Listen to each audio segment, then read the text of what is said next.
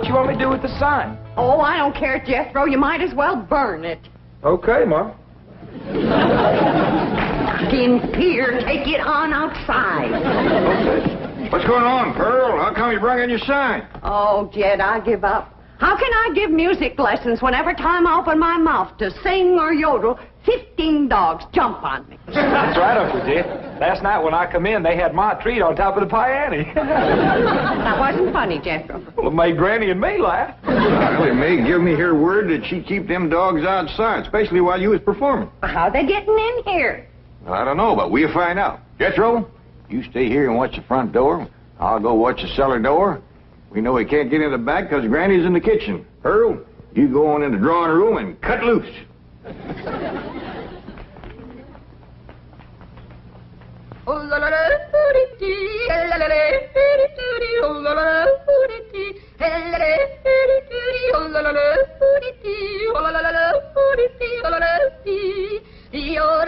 Go get her, gang. I'm going in it for every one of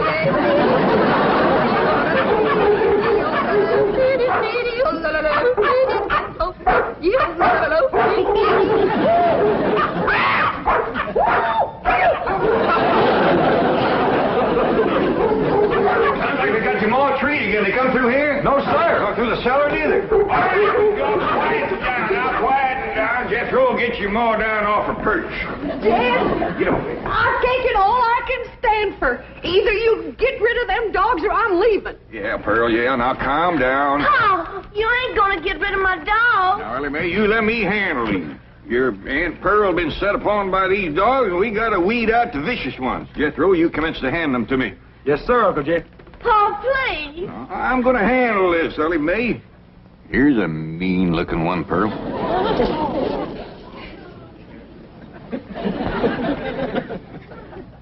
Well, I don't reckon he's one of the mean ones, Jed. You can keep that one, Ellie. Uh-oh, look what we got here. The ringleader. You ever see such a vicious-looking face? He ain't exactly a ringleader. He just kind of went along with the mob.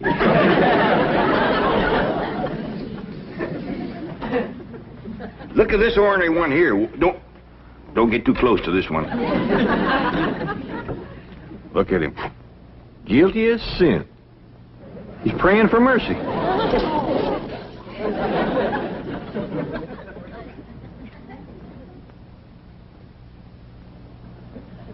I don't even remember seeing this one before. Give me the next killer. How about this mean-looking varmint here, Pearl? Oh, let them all stay. Just keep them out of the house whilst I'm singing and yodeling. Well, how'd they get in, Ma? Well, they seem to come from that direction over there. Oh, I wish I was in Dixie, hooray, hooray. In Dixieland, I'll take I stand to living.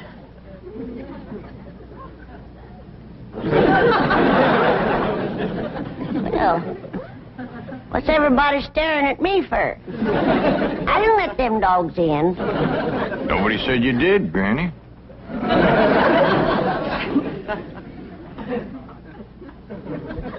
My own kin has turned against me, giving me the evil eye. You want to get shed of me because I'm old and ailing and all crippled up with the rheumatism and the lumbago. Worn out in the service of my kin. Well, you don't have to put up with old Granny anymore. I want to throw myself in the cement pond and drown. Then I won't be no more trouble to you. So don't nobody try and stop me.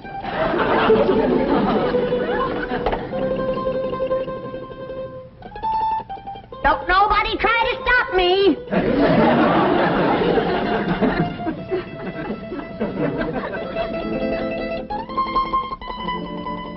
It's better this way.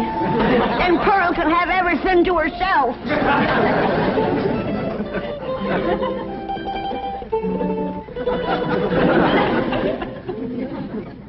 Well, Pearl, You heard her. Reckon you better take over the kitchen. All right, Jed, I'll get right out there. You keep out of my kitchen. Granny, put me down.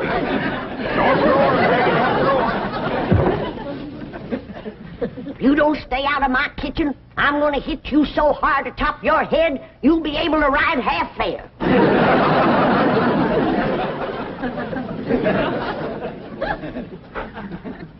If that poor old wore-out, sick, crippled little woman ever gets her strength back, we better all look out.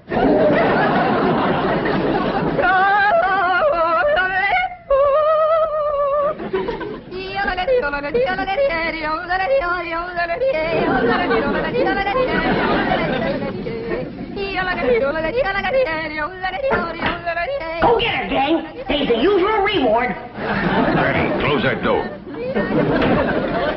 Okay. I only opened the door to let in a little fresh air. And a lot of dogs. Well, I just can't take Pearl screeching any longer. Sounds like a pine knot in a sawmill. Miss Drysdale's been complaining, too. Calls the police most every day. That ain't a bit neighborly, is it? Mr. Drysdale promised she wouldn't call no more. Now, Granny, you leave them dogs outside.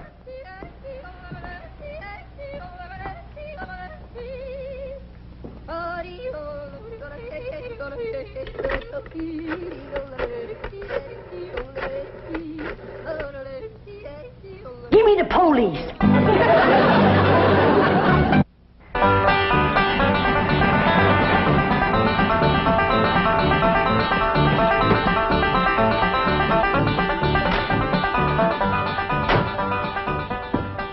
Man, I thought that complaint would never come through. How could anyone complain about a thing as beautiful as Pearl's yodeling?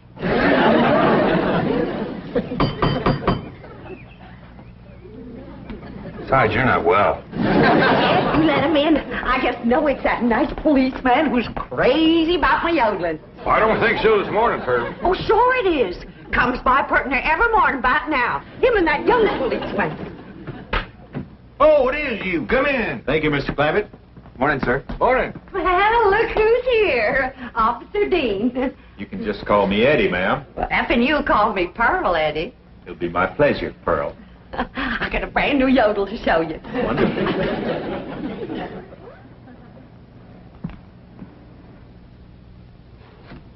Just so we won't disturb the peace. You looking for Ellie Mae? Who? My daughter. Oh, no, sir. Where is she? Out by the cement pond? Pond? Oh, you mean a swimming pool? Yeah, I reckon you could call it that. Ellie and Jethro swims in it. I better get out there right away, Mr. Clampett. We've had a lot of reports about people stealing swimming pool water. I mean, pool furniture. Oh, yeah, you better get right out there and keep your eye on that furniture. You'll find her working with her dogs and cats and birds. Thank you. Did you say dogs and cats and birds? Yeah, she's got her dogs and cats to be friends. Now she's working on the cats and birds.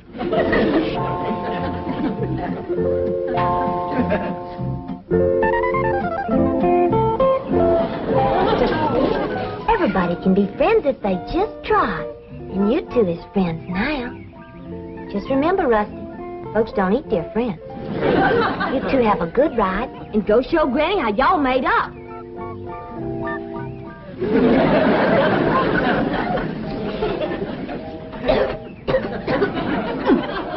That's the best batch of rheumatism medicine I ever did cook up.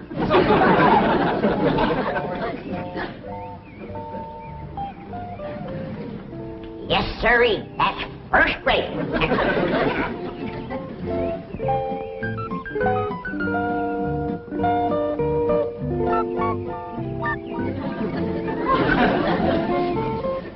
I commenced to seeing birds riding horseback on cats.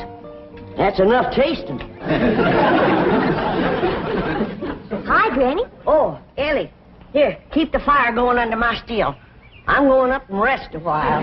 Granny, you promised Pa you wouldn't run your still no more.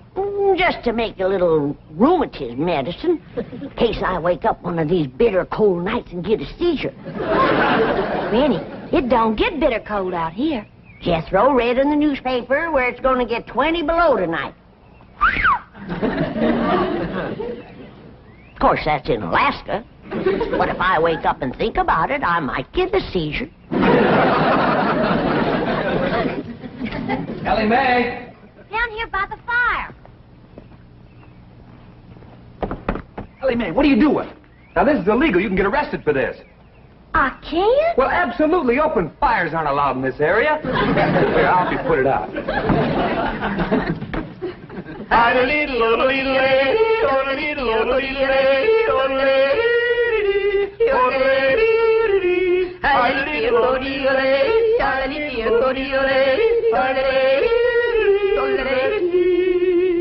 How am I doing?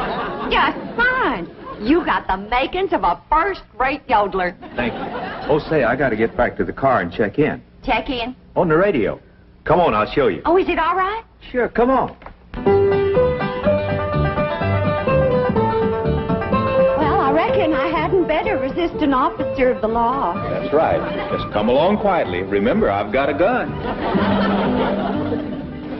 Uncle Jed, Granny, come quick. What is it, General? That policeman arrested Ma. Arrested her? Yes, sir. He had her by the arm and dragging her out to his police car.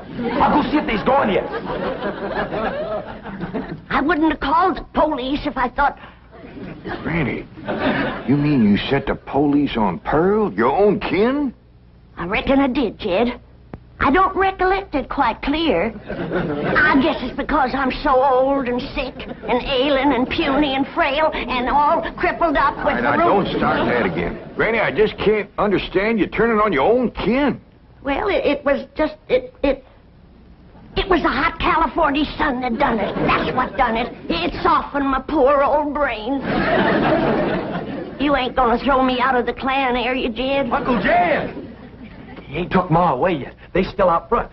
Maybe it's time to right the wrong you done. Oh, I will. I'll do anything. Pearl! I'm coming, Pearl! I'm coming! I sure wish I could invite you into the kitchen for some coffee and victuals, but Granny's so mean and cantankerous when it comes to... Pearl! Forgive me. I'm the one that set the law on you. Please forgive me, Pearl. I'm so ashamed. Forgive me, Pearl. Don't let Jim throw me out of the clan. You set the law on me? Oh, I'm low, Pearl. Awful low and mean. Step on me, Pearl. Step on me. Step on me like you would a worm. Flop on me. Grind your feet on me. There. Pearl. Mr. Policeman, run over me. I don't deserve to live. Run over me and throw my poor old mean body to the buzzard. All right, Granny, now that's enough. But Pearl hasn't forgiven me yet. Mr. Policeman, give your gun to Pearl and let her shoot me. Oh, Granny, stop that. Put a curse on me, Pearl. I forgive you. But I deserve to be punished, and punished bad. Sing to me, Pearl. Granny, Pearl done said she forgives you. Am I taken back to the clan? Am I welcome to the bosom of my family? I reckon. Pearl, you are an angel. You can have anything I got anytime. You can have any part of my kitchen. Throw me out of it. Set the dogs on me. Yes, okay. Take your Granny into the house, please. Sure, Ma. Did you want her? No, I didn't want her. Walk me, Pearl. Oh, just take her in the house. Come on in the house and walk me, Pearl. I'm sorry, Mr. Policeman, but Granny, you know, she gets worked up every now and then. I understand. Now I can invite you in the kitchen to have some victuals and coffee. Oh, no, thanks. I see my partner coming. We better get moving. Well, young fella, you find anything missing? Oh, no, sir. She's got everything. I mean, everything was there. But that is around the pool. Well, you come back and see us here. We will. Just keep yodeling. Bye now. Bye. See you when the roads get better. Bye-bye. It's quite a family, isn't it, Bud? As you young fellas would say, like wow. You know, here they are with all these millions in this big, beautiful mansion. And guess how they heat the water for their swimming pool? How? Well, they got this big, round kind of copper boiler, see? And coming out of the top is this kind of spout. And attached to that is this corkscrew tubing that goes down and leads into a big jar. Right. And they keep this fire going under this big boiler. Officer Kelly.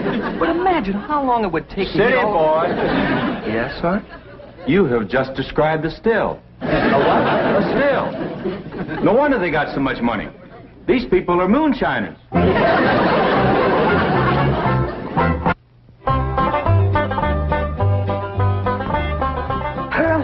Is this bowl big enough? Cause if it ain't, you just say the word and I'll fetch another. Granny, you don't have to fetch and carry for me. It's my pleasure. It's an honor to be in the same kitchen with such a good cook as you are. What you making? My special sweet potato pie. Did you hear that, kid? Did you hear what this beautiful cousin of yours is making? Yeah, I heard, Granny. Pearl, before I go on to my reward, would you give me the receipt for that pie? I want to make it for the angels up yonder. That is, if they'll take me in after the shameful thing I've done today. Like setting the law on my own kin. A devil got into me, Pearl. Granny, don't go to bawling. 'Twas no harm done. But kinfolks should stick together. That's the truth. Blood's thicker than water. Did you hear what I said, Pearl? Did you hear what Jed said? That's the wisest thing I ever heard in all my life. Blood is thicker than water. Granny, I didn't make it up. But nobody ever said it like you said it, Jed. It makes me proud to belong to your clan. I do belong, don't I, Jed? Oh, bless you. Bless you both. I don't deserve such good kin. Pure pleasure to see you all getting along at last.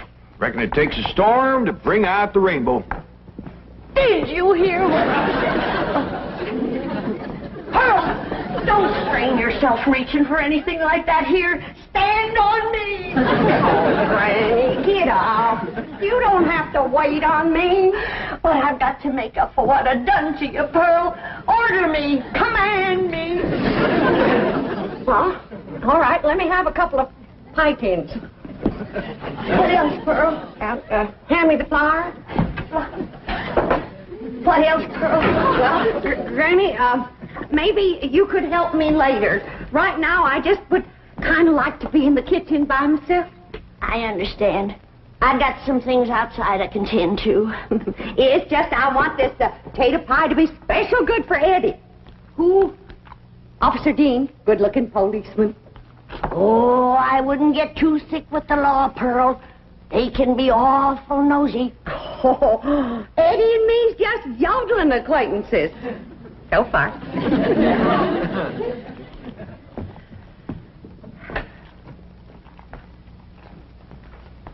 Remember, Pearl, where there's the law, there's trouble. As sure as a goose goes barefoot.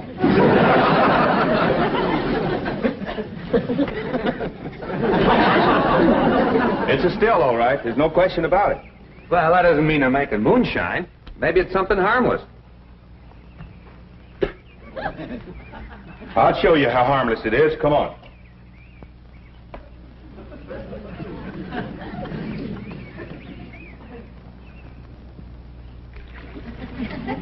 Strike a match. Now toss the match in there. In the water? Toss it.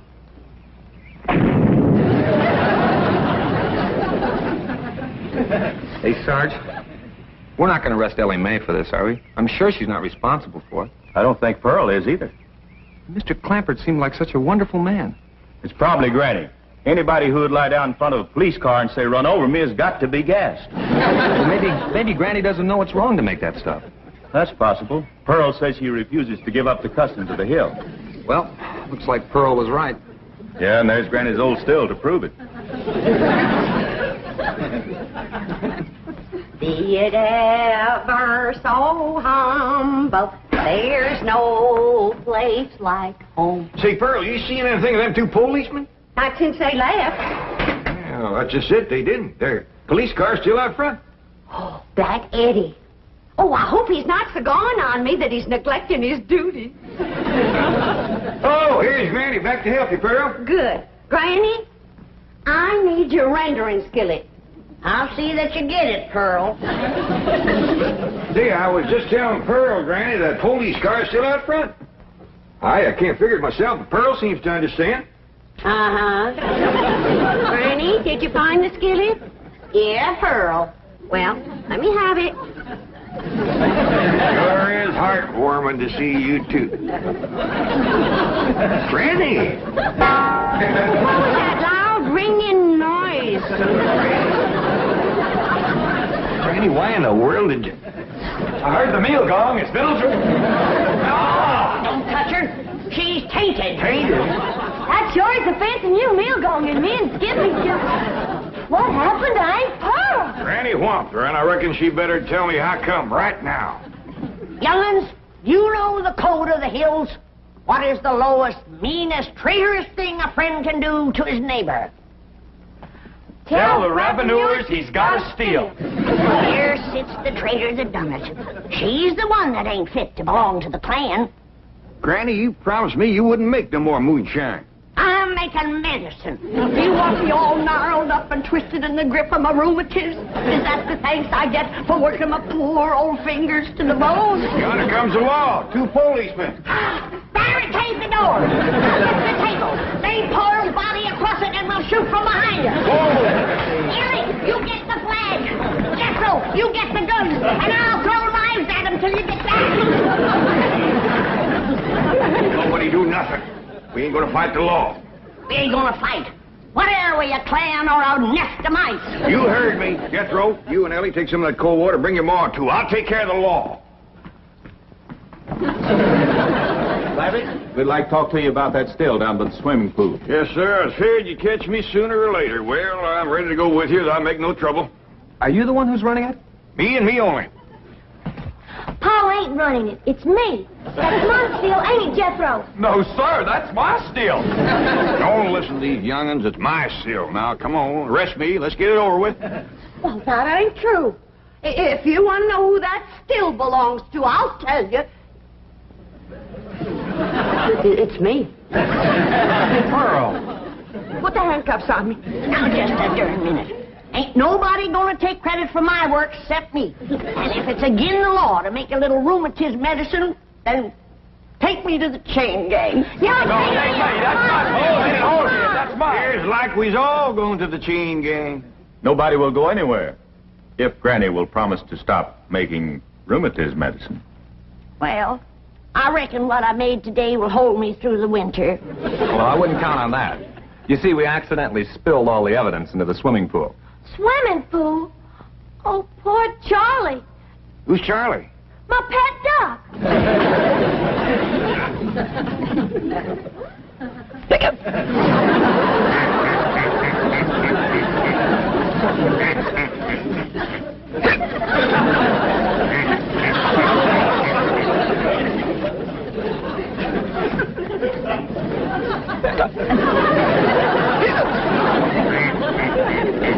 Best get some coffee to go in, Granny. Looks like we got a drunk duck on our hands.